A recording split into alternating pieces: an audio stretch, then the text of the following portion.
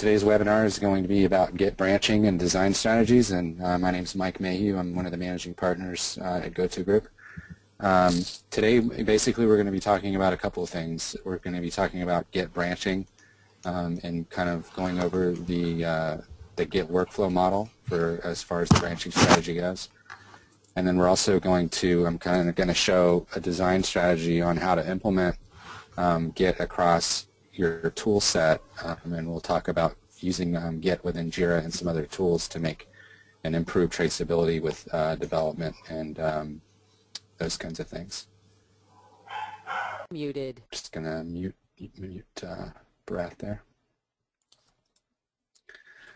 So basically, GoToGroup, we've been a partner with Atlassian since the very first couple of years Atlassian came into business. We've been around since 2002. We pretty much all of the work that we do is related to development, helping our clients develop software, improving their application stack around development tools, and improving traceability, transitioning from waterfall to agile, doing migrations from more legacy SCM tools to Git and even Subversion.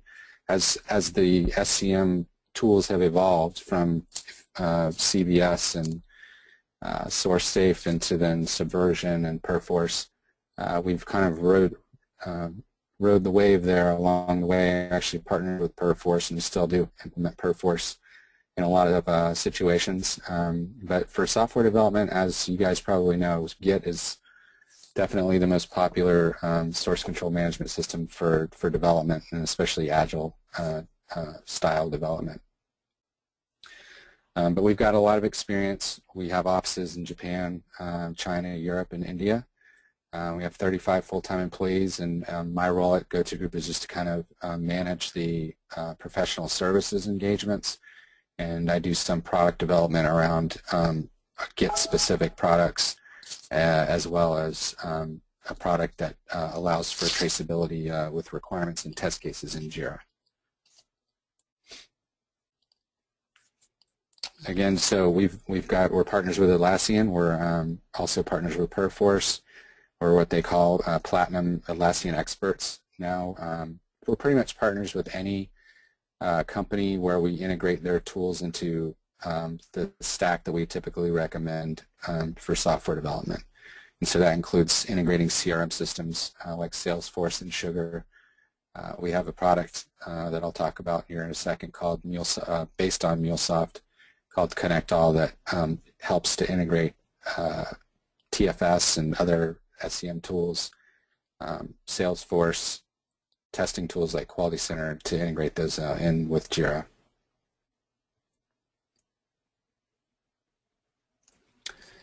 So we've done a lot of productivity installations over the years.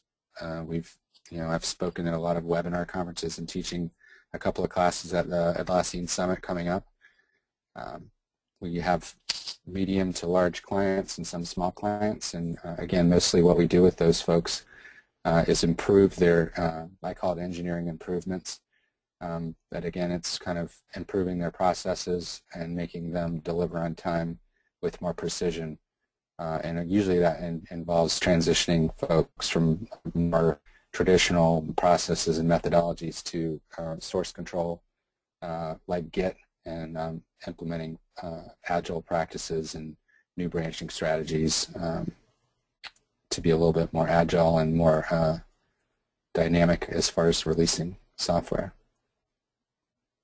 By the way, everybody will have a chance to ask questions after, so definitely raise your hand and punch in any questions, and we'll do a Q&A session after.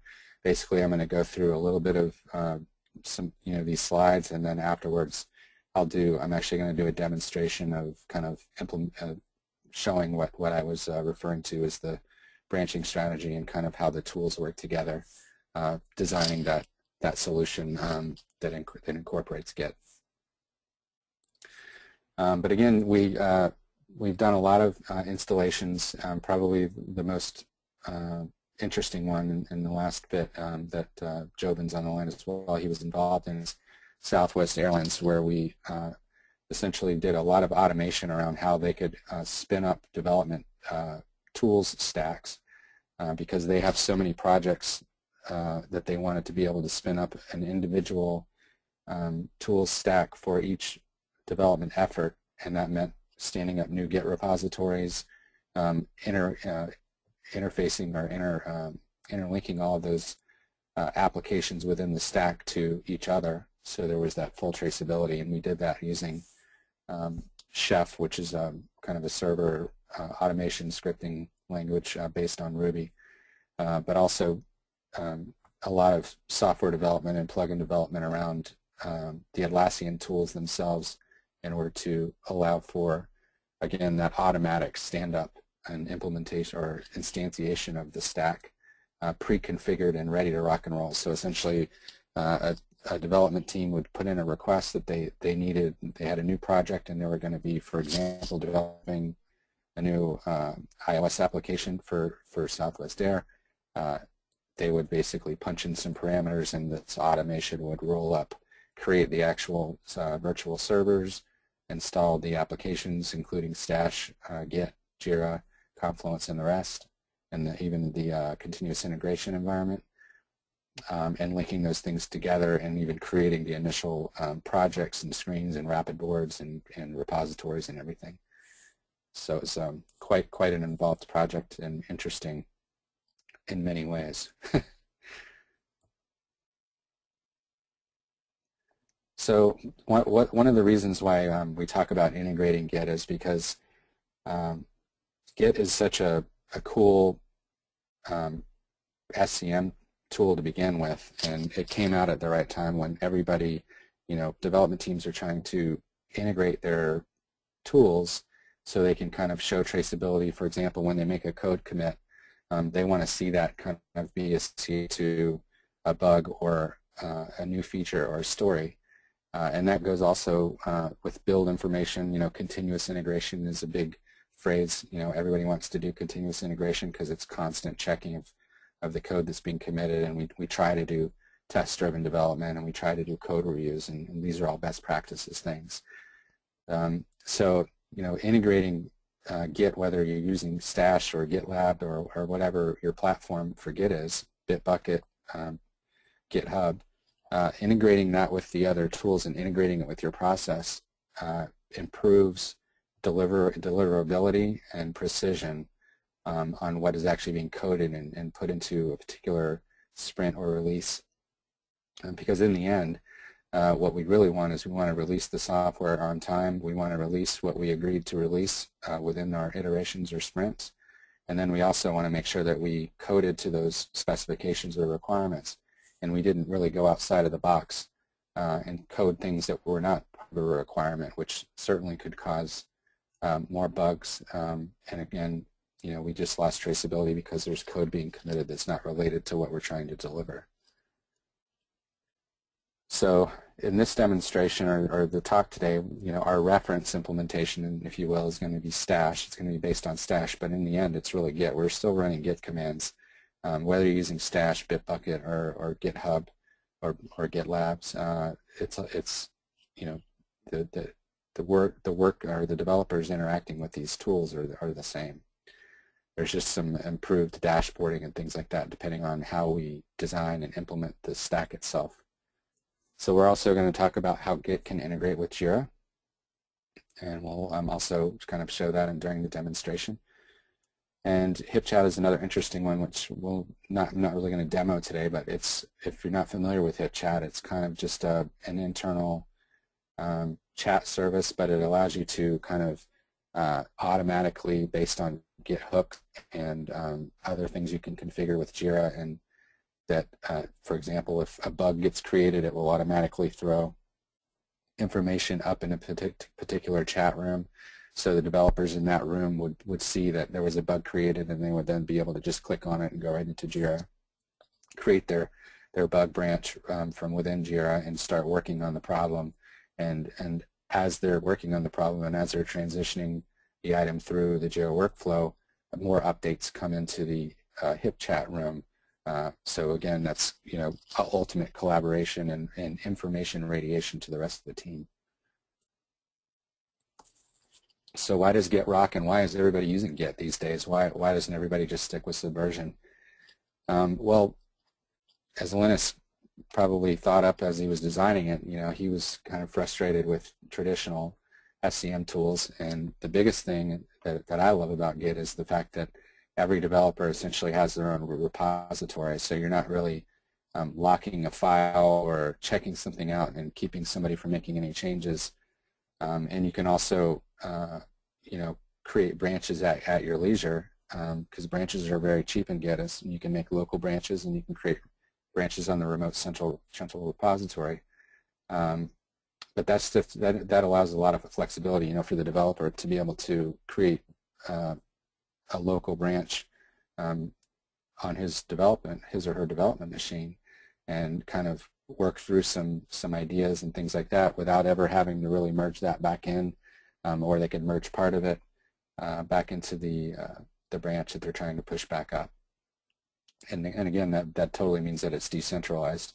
Everybody essentially has their repository locally, and then they can kind of interact at will by using pull requests or pushing changes up to the central repository where the branches are.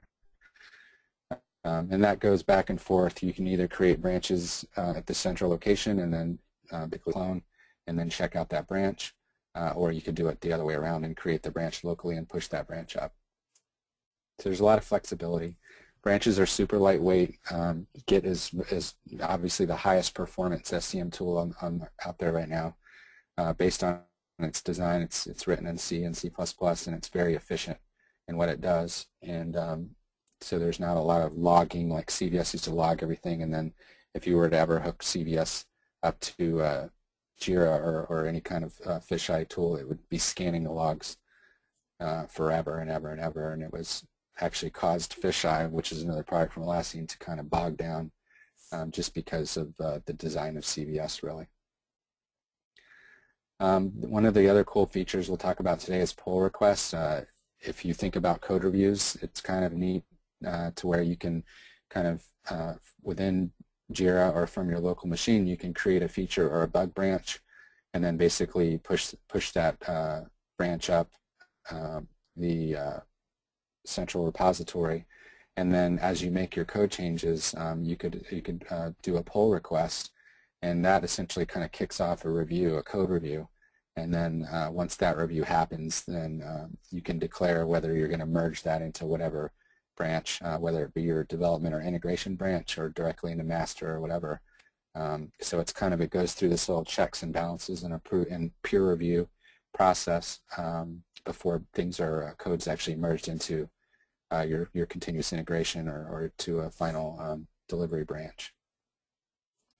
Yeah, then the last cool thing is backups are built in. Since every developer essentially clones the repo, they all have a copy of the repo. So if realistically, if the Git central server were just to blow up, everybody has the repo. Everybody has a backup. So it's just a matter of looking through the history and the logs of everybody's local repositories and essentially re-standing up whatever those branches were in a new centralized server. So there's a lot of solutions out there, but again, all of the way we interact with them they're all the same. I have a GitHub account, I have a Bitbucket account, I've used GitLab, and I use Stash all the time, and I pretty much use the same commands. I use IDEs sometimes. I use IntelliJ. I also use Emacs, and I use the command line. So no matter what tool I'm in, I'm really running the same commands, and I'm doing the same workflow essentially. The difference is each one of these kind of has a different set of web UI tools, and kind of they typically integrate with internal wiki.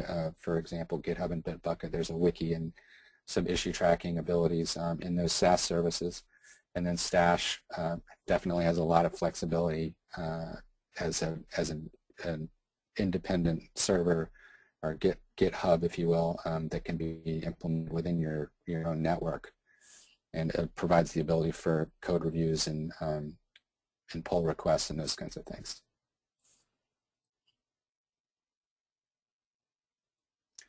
So we're going to talk a little bit about branching, and there's really the branching strategies used to be a lot more complicated actually, and Git it seems like things have simplified a little bit with Git. The branching strategy that we're going to talk about today is I consider it to be a little bit of a mix between what they call Git workflow and feature branching, and that's because it has a little bit of both. But I think it could still be considered a Git workflow, and that's what it's labeled, or that's what I label it as.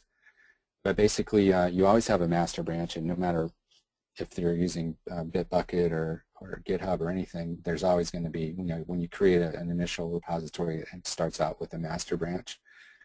I think we used to call that trunk back in the day with Subversion and things like that. But a lot of times, developers will kind of branch off master, and they'll create little release branches or dev branches, and then they'll eventually merge back into master. But we recommend, or I recommend, that there's another branch, and this is the branch where the developers will actually clone from, typically. And this is called, a lot of people call it the develop branch. I call it in an integration branch sometimes, and I think in the demo I actually named my branch integration, because this is the branch where you would do continuous integration. This is the one where you're kind of merging features and bugs and stories that have been coded back into this development branch, giving you the flexibility to obviously run CI on this, and then based on when you're going to kind of release a particular version, then you could then merge from develop back up into master. But basically, in this diagram, it's kind of showing that continuous change happening along this developer or integration branch, and these feature branches are just created off of this, and then of course they merge their changes back up after doing pull requests, theoretically, and they merge them. Again, we're really talking about having a master branch, which is where you're going to kind of version or release off of, and then a develop or integration branch, where your continuous integration will tend to clone from and do builds, and then from there we branch off and do feature, bug, or whatever type of branching. So these branches down here are going to be plentiful. Atlassian, for example, for every bug, every new feature, everything that the developer does, they create a new branch. And then they do a pull request, and then that eventually gets merged back into the developer integration branch, and then they can release off a master. So I'm going to start to do the demo, and if anybody has any questions real quick before I start the demo, you can go ahead and ask some questions. I think I don't see any in there right now, but I'll keep an eye out for questions popping up right now as I start to transition into the demo.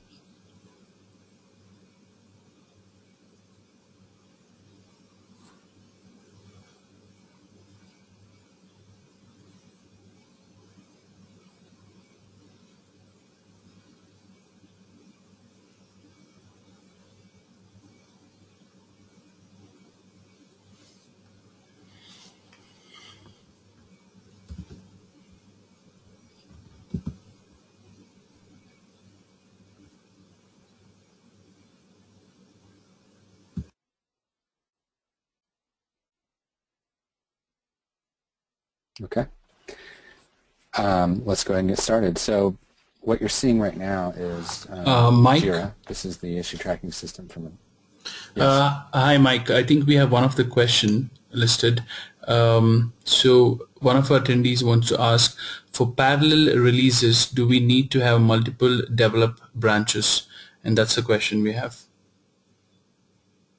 No, you do not, because you can always, at any merge point on that development branch, you can always go back to that point in time and snapshot or tag that particular merge. And I'm assuming when you say parallel development, you're talking about you're doing parallel development on the same piece of software. So you have kind of two swim lanes, and they may release at different times. So usually what would happen is as you kind of merge those features that you're working on for both of those development streams, you would merge those back into the integration branch. But based on when you release, one swim lane is going to release before the other, or vice versa. That's when you would merge into the master branch and go ahead and tag that version or that release of the two swim lanes.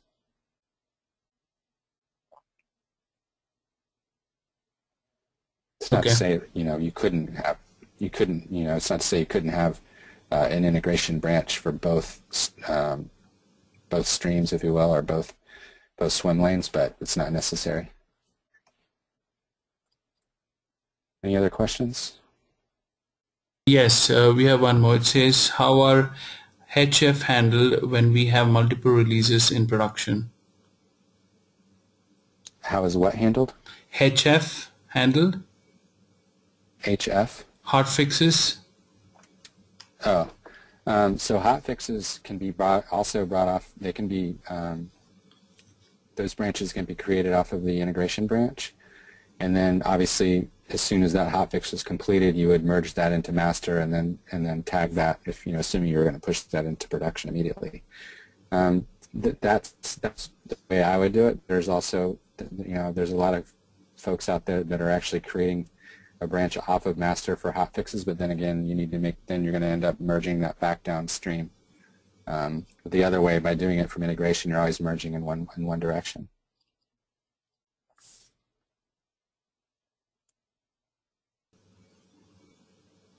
Any other questions? No, not for now. Okay. Okay, thank you.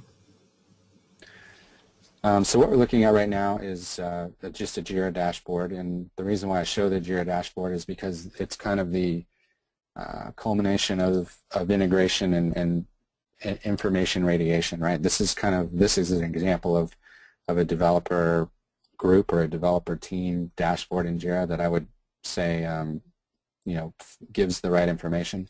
We've got a activity stream here on the right, and we can see that not just information about issues and how they're moving through JIRA, but we also see information about code commits and builds and all of the different activities that are happening within this particular project.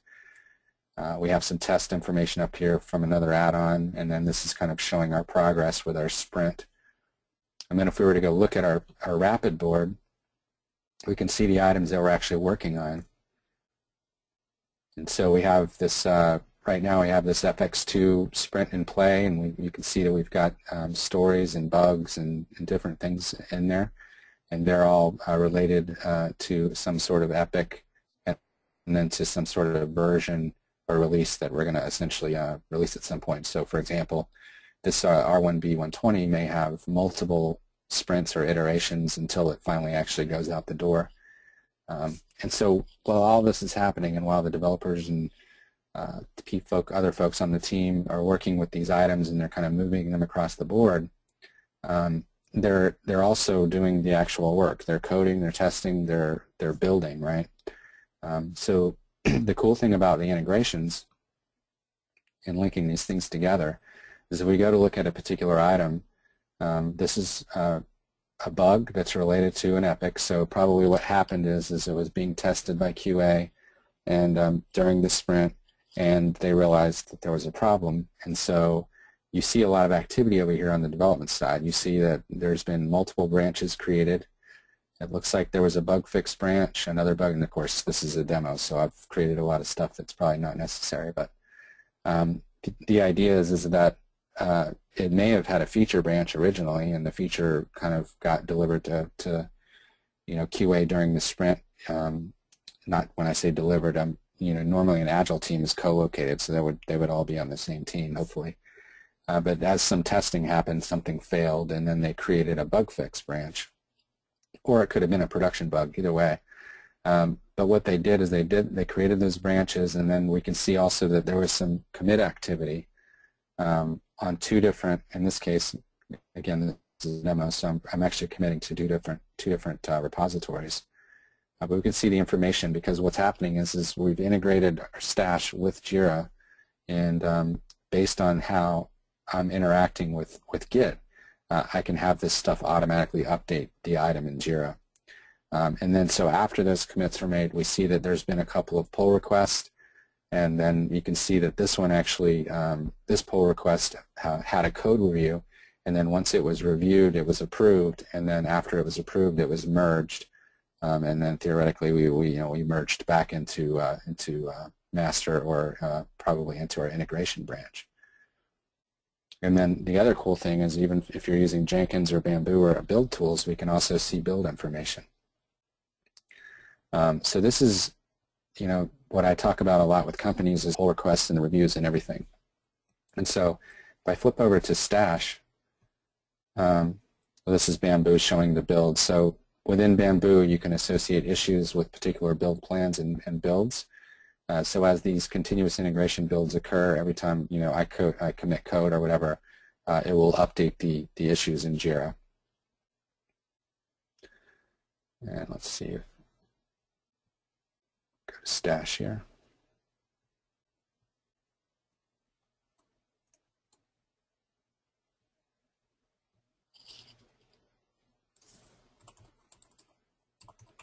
Mike, just while you look up for this, we have another question. So the question says, when do you merge develop branch to master? Is it after your release goes to production or before it goes to production? It's before it goes to production. So if you're building your production release, it should pull from master. So you would merge into master and then tag that particular version, and that's where the production build would pull from or clone from.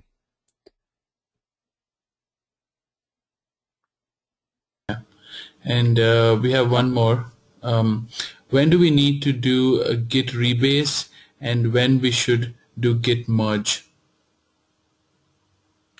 That's kind of an open-ended question. So yeah, git merge. So typically what I'm displaying or showing today is as you do your code, and I was about to go into that, so we'll kind of talk about from a developer's perspective what's their workflow. So we'll go through that, and I'll discuss when you would merge your changes back into the integration branch or your feature branch. But as far as rebasing, I mean, you shouldn't have to rebase very often, but you certainly want to git fetch a lot, because you won't be able to see, for example, this new branch was created for a feature for this FXC19 new feature. And so in order for me as a developer to see that, I would need to basically git fetch in order to pull those branches back. Now I've already pulled this branch down, and I've done work on it, and if you guys can see my screen, let me just clear this out so it's a little bit more clear. But if I run git status, you can see that I'm actually already on that FXC19 branch, because as soon as this was created, and I'll show you how I created it, I did it from Jira, because if we go back to Jira real quick,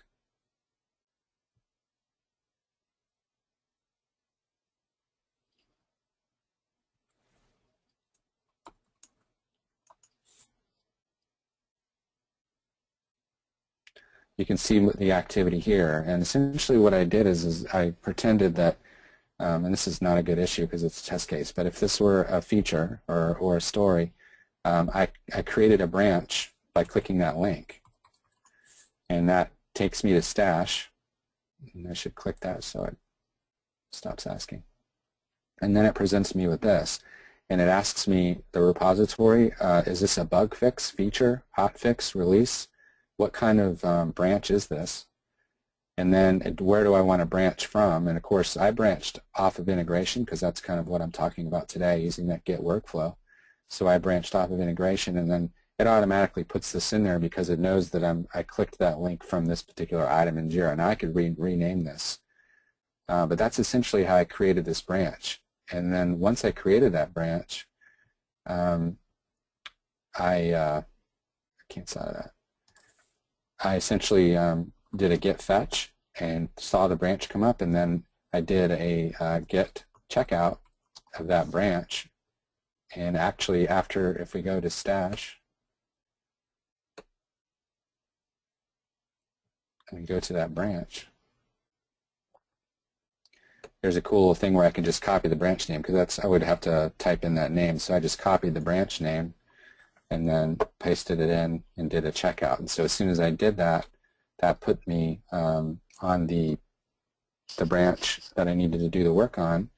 And then essentially what I did is I went into my trusty code editor Emacs, and I made a change, and then I saved that change, and then went back here and just did a git status and saw the change, and then pushed it back up. But I actually didn't just push it. What I did is I went back into Stash and created a pull request, and then essentially did a review. You can see here I have 2 pull requests, and you can see the fix that I did here was done through a pull request. And then once you have that pull request, you can either merge at that particular time, which I have not merged yet. So this is what you were asking before, is when do I merge? So let's say that you did your change and you're ready to kind of get it up into the main continuous integration build. You would present this pull request to the other folks who come in here and kind of do a review and look at the commits and the differentials of the change that you made, and then they could either accept it or decline it. Or, this is horrible coding, Mike, or they could go ahead and merge it, and this is where you can merge it back into master or to whatever branch. And so that's kind of the workflow that we're talking about today, is using a couple of different tools. Now you can do the same workflow without necessarily using Jira at all, but Jira just provides that nice kind of workflow for the actual issues themselves, for issue tracking, at the same time allowing you to kind of integrate the whole workflow around the development aspect, showing the branching and the committing and the pull request. So that whole scenario that I just went through, you can see when it happened. Here's the pull request right here, that login feature. It's still open. It hasn't been merged yet. And then there's the commit, and then there's there's the original branch. And it's as simple as that. I basically create the branch. Whatever tool you're using, you just do git fetch. You see that check out that branch, make your changes, and then set up the pull request, do the review, and then merge to the appropriate branch. And I think we've got about 10 more minutes, and I apologize for all the cutoffs, but I'm going to open it up for Q&A.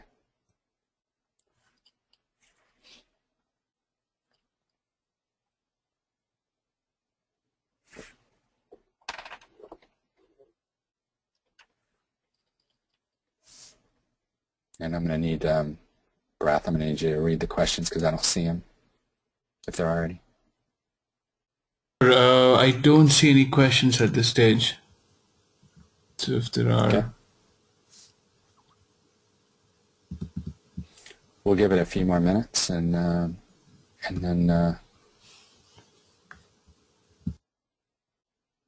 if anybody has any questions or they want to get help with how they're using Git and their processes, feel free to reach out to GoToGroup. My email is mike@gotogroup.com, which is pretty easy to remember. It's mike@2group.com, and we'd be happy to help.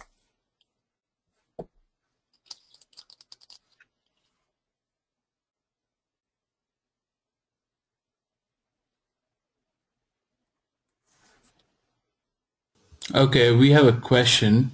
Is git fetch the same as pull origin branch name? Pull origin branch name is actually going to pull the updates from that branch that you're talking about, that you're trying to pull from. Fetch is it's actually going and getting any new things that happen, any new branches that exist out there. And it will look for any changes based on the branch that you're currently on, but it looks across the repository, so you may not be on that branch. Maybe 5 other branches were created, so when you run git fetch, you'll see it say, oh, there's 4 or 5 branches, but you're still going to, maybe you're still on master. So even though you do git fetch, you still need to switch over to the branch that you need to work on.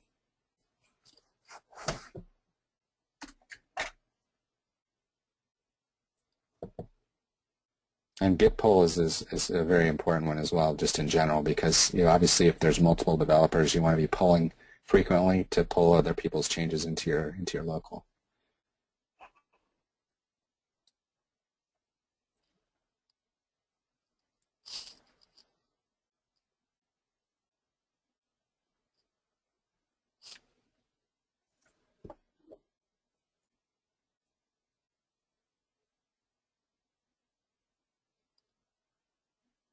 Give it about another minute for questions. Yes, we have another question. Is there any way if we can get only specific branch from remote repo instead of cloning whole repo?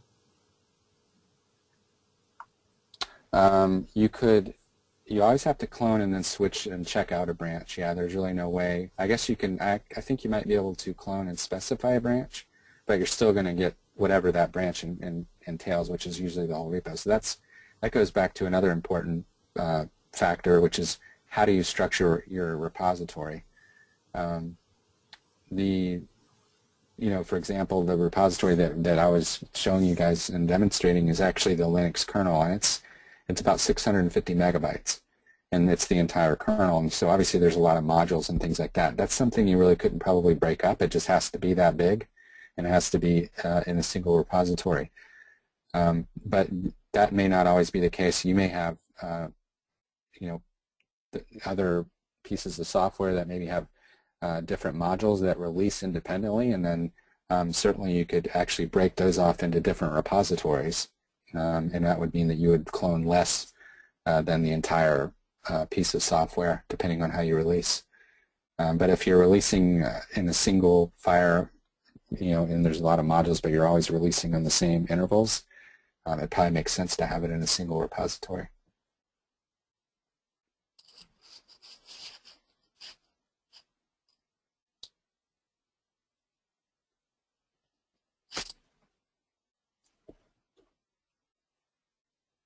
We have another question. It says,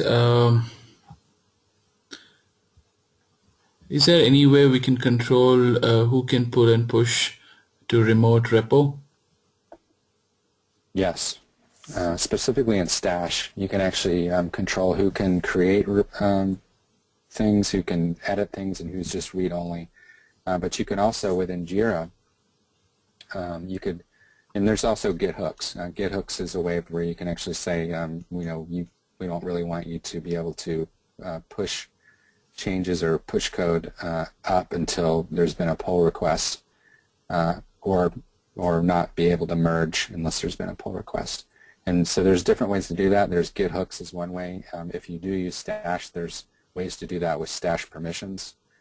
I'm pretty sure GitLabs has permissions like that as well. And also within Jira, you can even make it to where the Jira issues can't move forward in the workflow until there's been at least a code commit and one review or pull request.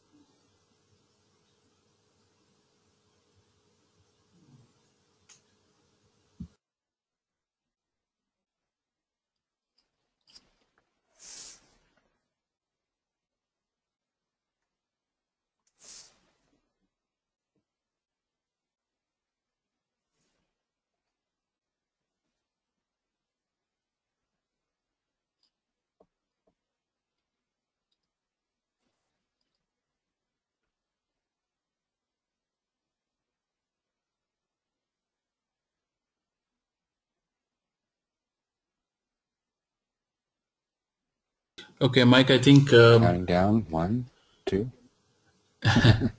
looks like we don't have Is that a any wrap? questions. Yeah, I think looks like you've answered most of the questions the attendees had. Great. Well, thanks everybody for showing up. I apologize for all the hang-ups. I'm not sure what was going on with GoToWebinar. But again, if you have any questions, mike@gotogroup.com, and I look forward to maybe seeing some of you guys at the Atlassian Summit or on the next webinar. Thank you very much, guys. Thank you for your time. Thanks.